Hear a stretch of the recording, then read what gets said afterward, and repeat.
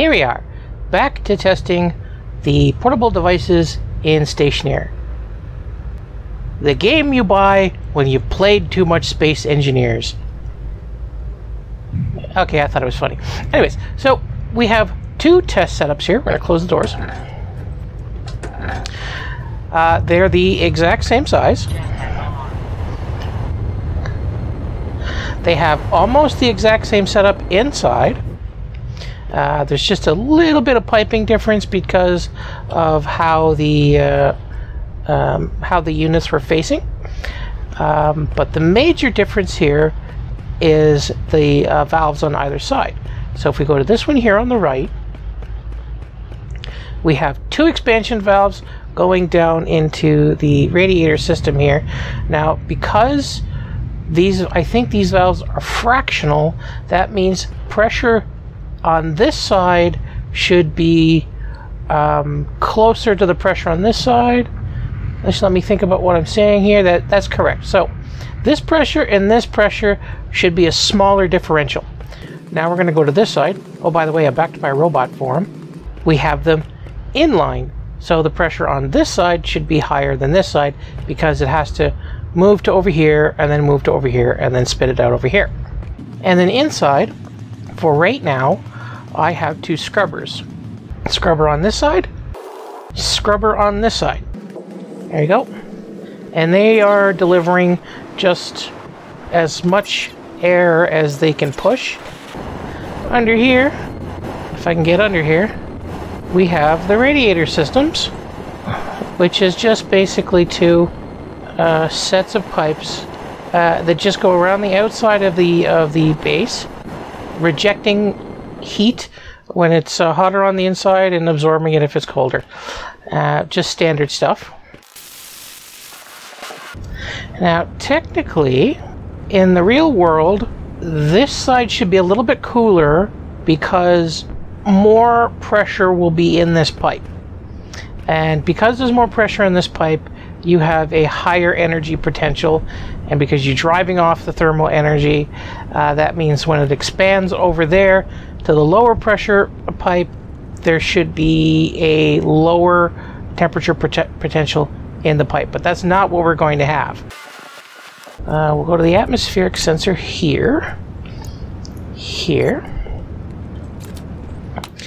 And we'll see that it is 8.22, 8.23 kilopascals.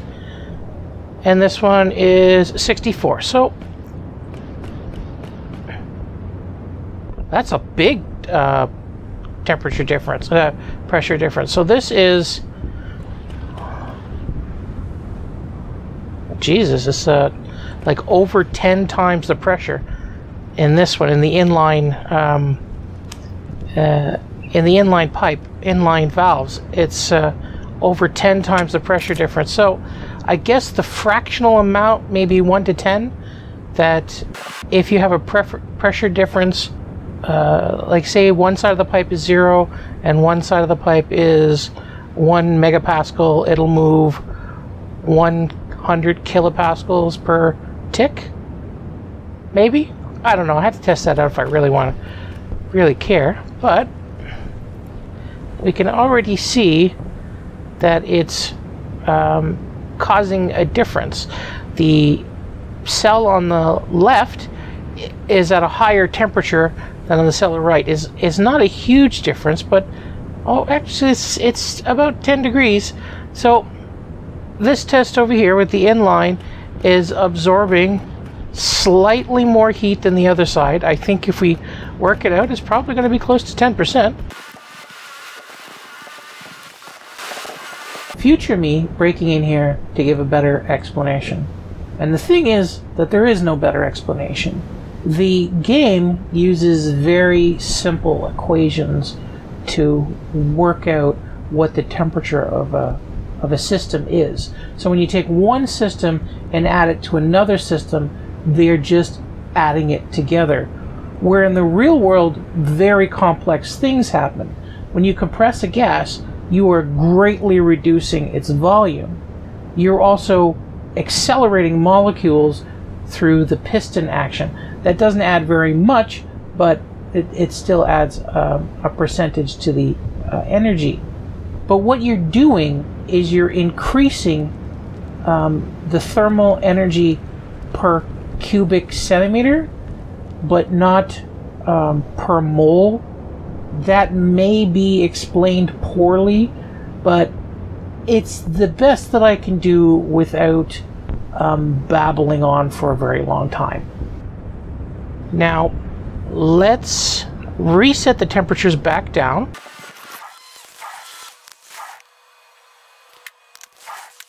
Replace the air conditioners.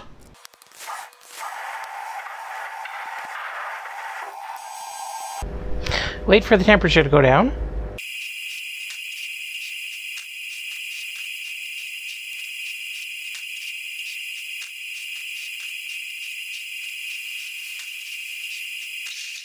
We're pretty close to even right now. We're only about 10 degrees apart, which won't be a super big deal.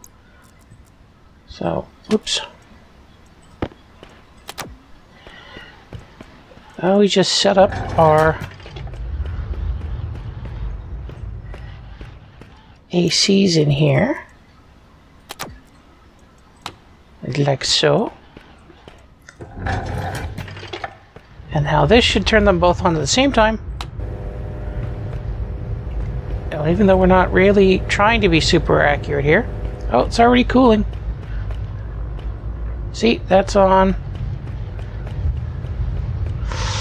And that's on. Now we go back over here.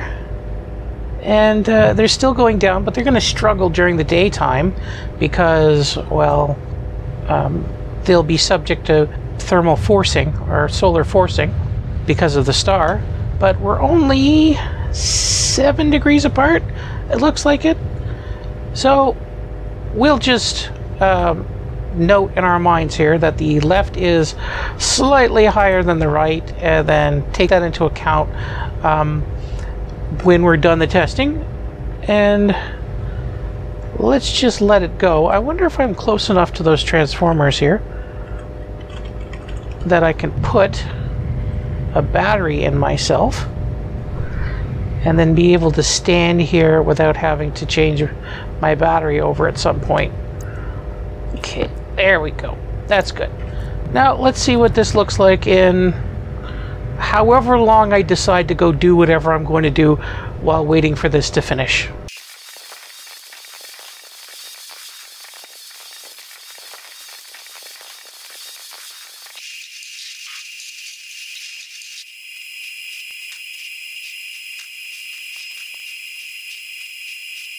So this is a little bit of an interesting result here.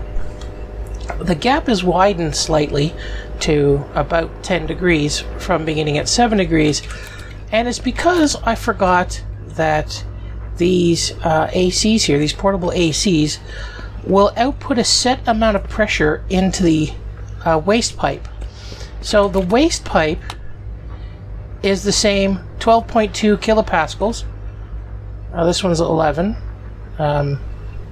It's still almost 10% off, so that should be... Heat is 178 on this side, and 174. That's interesting. This one is staying in slightly longer because of the double valve. So that's why the pressure, the thermal energy has gone down a bit. Whereas this one, it stays in the pipe a little longer because there's not as much flow through those. This one stays in the pipe less time because there's more flow through the parallel valves. This one is losing 26 joules per tick. And this one's 25 joules per tick.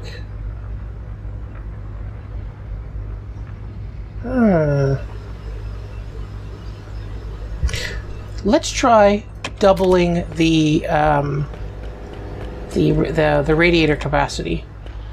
So we'll turn these off and we'll open up these doors to try to equalize the temperature again. and I will expand the condenser coils to see if that will give a more predictable result.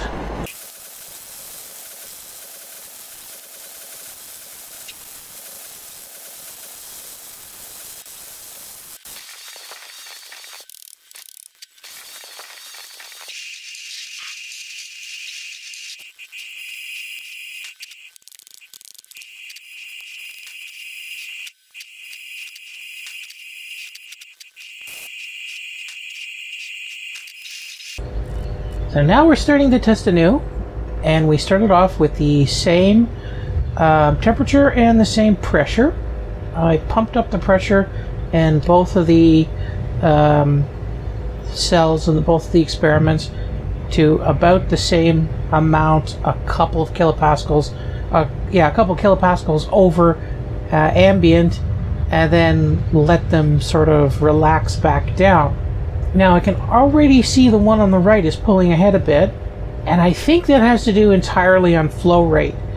Because these ACs, these portable ACs, keep the same pressure in the waste pipe, or it might keep the same number of moles, I'm not sure, one or the other, then the flow rate at the end of the pipe will be substantially different. You won't actually get a pressure buildup in the condenser part of it.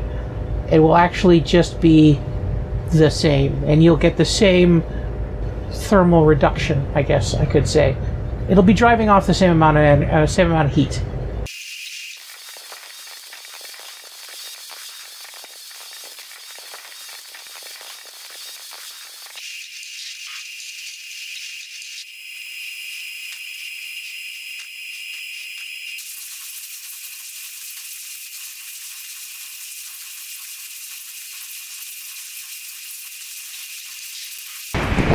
So that's an interesting but expected result. And the reason that we expect the system to behave this way, we'll turn it off, make sure both of these are off, one's off, and that one is off. Okay, now the reason that we expect this, once I get over here through this sandstorm, is because the amount of mass in these pipes will be constant. Now we can see the pressure and the temperature going up, but the moles are staying the same. So we have 17 moles of volatile. Let's just go with the volatile. And we have about 16 here, and 6 and 8 of the other two, and 8 and 9. So it's about even. There's a little bit more in one than the other, but the capacity of both of these is the same. So if we are allowing a higher flow rate, in this one, because this one was the double valve, then there will be a higher rate of higher mass going into the waste pipe over here, higher amount of mass going into this waste pipe. When this one slowed down, again, we have a lower mass going into this waste pipe from over here.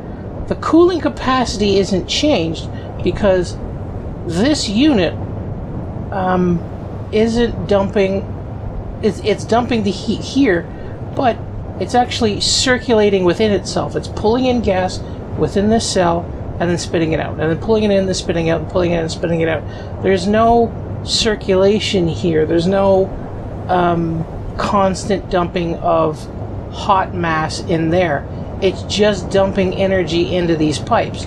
So once your cooling capacity on both of the condensers is the same, you will have the same rate of cooling in the in both the experiments. Now, if we then look here, we don't really have enough cooling capacity to support these two coolers as they stand right now, because we don't have enough radiators to pull it off. Now, originally I thought that these things worked like the standard ACs, that they would just keep dumping mass into the waste pipe until it was equalized. But even that doesn't dump it forever. If it's a closed pipe, it won't dump forever, which is not really how this is supposed to work. How cooling works in this game is more like a piezoelectric effect than a heat pump. So it's more like a Peltier than an air conditioner. So in the black box, you will have a theoretical two sides. One side will be the hot side, and the other side will be the cold side. And that's basically all that's happening. In the standard AC units for the game, again, you'll still have a hot side and a cold side, but the cold side, or the input-output side, runs in a loop. It doesn't really need to. That's why you can loop it back on itself and then send the pipe anywhere you want, and you don't have to have a push and pull. It's just this thing, a piezoelectric thing with a pump inside. That's all it is. Now, the reason that this side heated up faster with the scrubber in there is because we were actually moving more mass, or we weren't moving more mass, but it was a slower of trickle mass into the cell, into the experiment. So this had a higher pressure, which meant it was able to absorb more heat than this side. Now, if we again increase the radiator size to infinity, so that whatever the leak rate is on either of the valve assemblies was the same as the amount of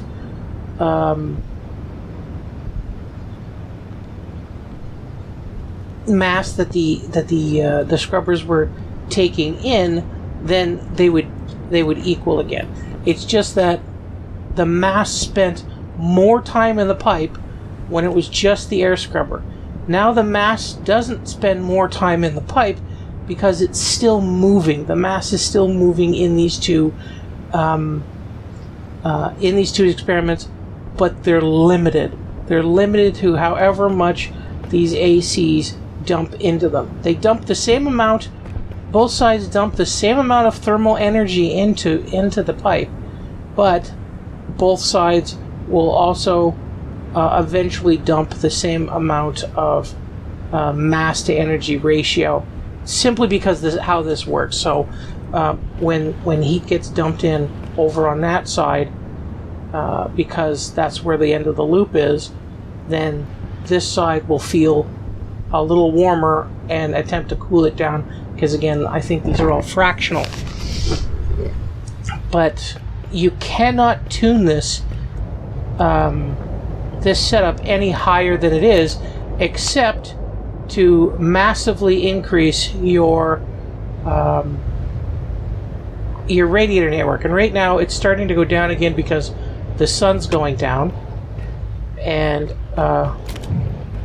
when we look, this should be the same amount of heat. Yeah, it's still pretty similar, about 1.1, 0.2 of a difference.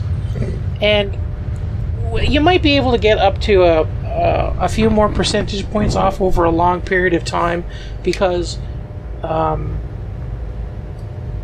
no, you wouldn't. No, because right now they're the exact same setup. So it would have the exact same cooling effect. But the capacity of how much it can cool a room is in the two portable ACs. You can't really tune it beyond that, because you just can't. Now, you might be able to force it to steal more gas from the room by using a pump on the outlet side of the waste pipe, but I think in the end you'll have the same problem. It might work better if you were driving off heat during the night because it was cooler, and then letting more in at night, and then stopping during the daytime. But the bottleneck is the ACs, and that's why fractionalizing how much flow goes through everything is just not going to work, because it's a Peltier. It's not a heat pump.